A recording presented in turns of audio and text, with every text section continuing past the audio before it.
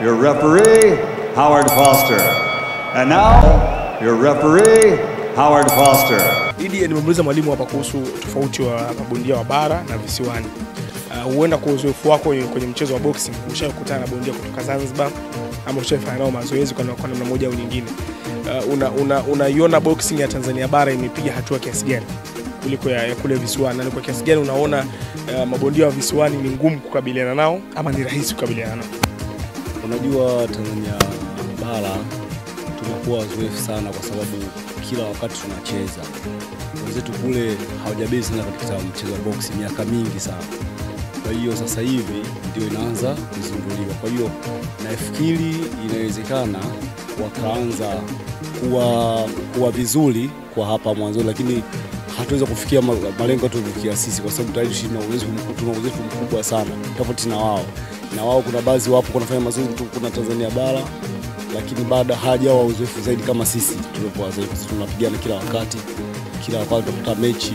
Kwa tulikuwa wazoefu na uzoefu na wazoefu wakubwa, na wapo tushazoea vita ndani mpaka nje. Kwa hiyo sisi tutazidi kuwa bora na wenzetu kama vile, na wataonesha na wao watakuwa, nafikiri tutakuwa wapinzani wetu vile, kwa sababu utaenda na wakati toka PIALALI atacheza bondia kutoka Zanzibar. Kwa hiyo kusikia sana hiyo. Kwa hiyo ni kitu kimoja kizuri sana kupata challenge na upinzani katika baina ya Tanzania na Tanzania na visiwani. Kwa hiyo vizuri zaidi, ila tunaombea dua, naombea vizuri mashindano uzinduzi wao uende vizuri. Nafikiri ninaweza na mimi na wewe mmoja hapo nikawepo katika siku ya fight. Naweza kushuhudia, naweza kaenda kushuhudia, nikaenda kuwapa hope. Kwa hiyo itakuwa ni vizuri zaidi kwa sababu bondia wengi, kuna Jongo Bagamoyo, kuna wapo wengi Ashlafu. Kwa hiyo nafikiri itakuwa vizuri. Idi nimeenda kuzungumza na Mandonga siku moja. Karibu. Hivi mnazungumza na karibu? Ni mshaji wangu sana. Sana. Tunazungumza sana piga story. Ni mshaji wangu sana. Karibu siku moja aliwahi kuniambia yeye anavyowachukulia mabondia wa Zanzibar, anataka akiwapiga apige huko anawabembeleza. Kwa sababu Zanzibar ni sehemu ya mahadhi ya kubembeleza hivi. Ukiangalia kwa maisha ambayo Zanzibar wanaishi na asili yao ilivyo. Kwa mtazamo wako wewe, kwanza miongoni mwa mabondia wenye ngumi nzito Tanzania, PIALALI huko. Ni kweli hilo? Hilo ni sawa na ambaye amini tumuonyeshe mkono wetu pale. Ambaye amini tumuonyeshe pale mkono. Naamini kwa sababu hata ukiangalia boxing yangu inasoma KO 22, 21, kwa hiyo ngumi zinatoka vizuri na zipo mzito. Upo. Ila bwana anachosema Mandonga ni asifikirie hilo, kwa sababu wale wenzetu na wanajiandaa. Na kama hivyo washapata upenyo huu wa kuja kwenye ngumi, watakuja na kasi ya ajabu sana. Kwa hiyo asichukulie kama sasa nitaenda kupina na bembeleza, hapana. Wale bora watakuwa wazuri kwa sababu zetu wana nidhamu ya mchezo na wanazingatia na wana hasira kweli, na mpaka sasa hivi wafunguliwa ujue. Sasa kama walikuwa jela, sasa wamefunguliwa. Sasa nendeni raiani. Nendeni raiani kufanya mambo. Kwa hiyo wewe wanakuwa na moto na haraka. Kwa hiyo wenyewe watahamu, wana hamu kutana bondia kama sisi. Kama kina Mandonga wanawataka kweli. Na sasa ushafunguliwa ujue, utasikia tu. Namtaka Mandonga, namtaka PIALALI, namtaka sijui nani Kidunda. Utakiwa utaenda? Itakuwa mimi nitaenda. Nitakwenda.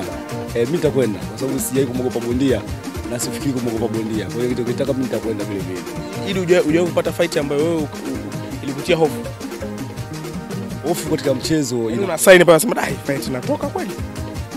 Hofu inakuwepo, lakini inakuwa kwa muda mchache sana, kwa sababu ukizingatia maelekezo ya mwalimu anapokutrain na kufundisha, unapokuwa hofu inatoka kwa sababu mwalimu anakuaminisha kwamba tunaenda kufanya ile fight na tunashinda. Kwa hiyo uaminifu wa mwalimu kwa wewe ndio ufanye ukafanyaje ile hofu iondoke. Lakini huwa hofu inakuwa kwa muda mfupi. Lazima uwe bondia yote, lazima hata maiweza sasa hivi kwa sasa hivi lazima atakuwa na hofu.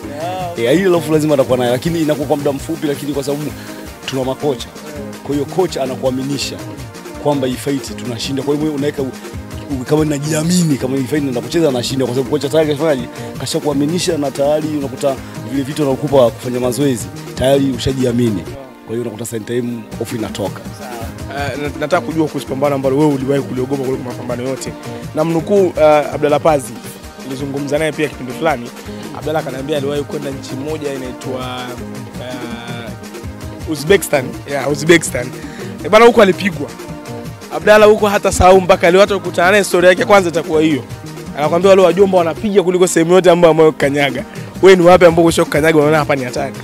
Kunapozungumza ni balao. Huko ni balao na bonda. Yaani wanapiga. Huko Uzbekistan. Au sio napigana wanapiga. Au ni noma ise. Yaani huko ni noma Urusi kote huko ni kwa sababu unajua kule nchi yao ya baridi. Urusi, Ukraine. Yaani ni vita ise. Yaani kule ni balaa, yaani kule mimi nishaenda. Yaani sio yeye tu hata mimi nishaenda. Nishaona jinsi kulivyo. Hadi tu ashakwenda. Yaani kule ameshaenda anajua moto wa kule. Alishapigwa na kauti mbaya, kwa hiyo anajua moto wa kule. Kule wanapiga. Katika nchi nishakutembea. Lakini nishaenda Russia. Bwana muziki mkubwa sana. Kubwa.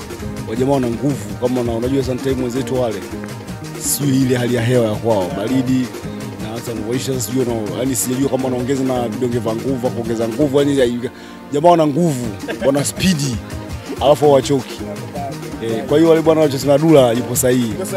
Hiyo issue ipo, lakini mimi kwa mimi haiko nikuta. Sijakuta wanakutana naye bado. Kwa sababu na yeye huwa na tekniki zake, huwa ananifundishaga nikaona jinsi ya kupambana rais nikute hatari hiyo. Kwa hiyo sasa wakati wengine ambao hapa hivi amna kukaa. Ukikaa itakuta hatari kama hiyo, unapigwa chuma ndio giza natoka kule na kuanza nivo. Kwa hiyo cha msingi hapo piga ondoka. Hiyo bali sikutana na issue kama hiyo. Kwa hiyo sikutana nayo bado. Uniambie ni tukio gani ambalo umeshakutana nalo lingoni wewe mpaka leo hutalisahau? Yaani baada ya kupiga pale sasa uko unaona vitu vya ajabu. Sijawahi. Ila tu kutokana na punch moja. Russia. Hiyo punch watu wa habari. Hiyo nilipopigwa punch nilijikuta nahesabiwa tu na pambano limeshaisha. Yaani ulisahau. Yaani kuta nahesabiwa tu. Yaani kwanza niliondoka sijajua niliondoka hostel gani. Nashangaa nipo chini alafu nashangaa na yumba alafu kinachoimbia sisi kitu hicho chombea na yumba narudi. Nini nachomba hivi? Kwa hiyo vile Filipa anakuja ananikamata huyu pimo simuelewi. Yaani ndio hiyo yaani sitosahau hiyo issue kutana na Russia. Lakini sijawahi kukutana short zaidi ya hiyo kwa sababu huwa sometimes napenda kumsikiliza mwalimu vitu ananiambia. Ili niepuke navyo hata nikiwa hii ngumi ni hatari. Mimi nafanya hata kwa nini je kukutana bondia wakali ya kina Mpei utanayo wana nguvu, lakini niliwahi kuwapiga kwa staili ya kuepukana na vitu kama hivyo. Kinatoa kiduku na wapiga kwa staili kama hiyo, kushoto kulia na mpiga naondoka. Kwa hiyo sijawahi kukutana na vitu kama hivyo kwa sababu tayari navifanyia kazi na mwalimu kama kwambia anavijua. Kwa hiyo kitu anakijua lazima mwanae na hawezi kumfundisha hivyo. Lazima amfundishe kwa makini mada akifika pale asivikute vile vitu. Kwa hiyo nafikiri nije kunikuta kwa staili. Tumezungumza mengi kuhusu Zanzibar. Tarehe 27 mwezi wa 8 mwaka 2023 pale Mao Tse-tung napigwa fight kali sana. Main card ni class dhidi ya Miss Muay Thai. Kuna kitu moja nataka nimalize hapa. Mwalimu, mimi nawafuatilia mabondia hawa. Naangalia mapambano, mchezo wa boxing mmoja mchezo wangu pendwa. Miongoni mwa fight ambayo mimi naitamani ataniambia na PIALALI hapa. PIALALI kwanza na vita yake Manzese Mabibo. Hii vita haijaisha hii. Haijaisha. Vita yake haijaisha. Vita yenyewe upande mmoja. Vita imelemea kwenu. Yaani lazima tunashinda. Sasa tunafikiri sisi tunangoja tarehe na muda tu. Kwa hiyo vita hii haina upinzani. Watu angalie vita hiyo, sio na vita za kimataifa. Ikitokea PIALALI ameekewa hela kandarasi ya sign fight dhidi ya Karim Mandonga, haitowezekana kwa sababu ya weight. Karim anashuka. Akishuka ukiangalia kwa point unajua si point zetu ziko juu. Kwa hata akishuka haitafaa. Sio na point nyingi. Ina maana hapo yaani kufaa nafasi kwa sababu si mtashawishiwa na fedha. Ngumu kupanda kilo ama kushusha kilo? Ipi ngumu zaidi? Ngumu ni kushusha.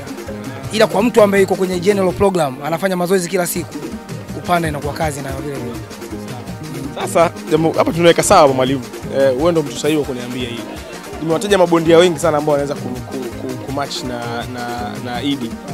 Tukiachana na vita yake ya Mabibo, kuna mtu anaitwa Hassan Mwakinyo.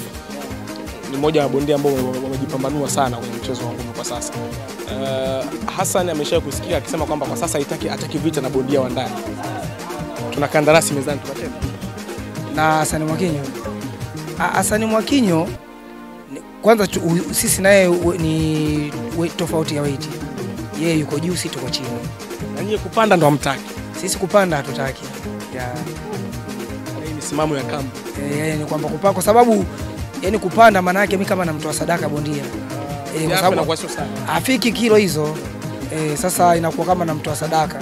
Kwa sababu tumecheza na Tinampei, tumecheza Urusi kilo 63. Tumekuja hapa tukasaini kilo 69.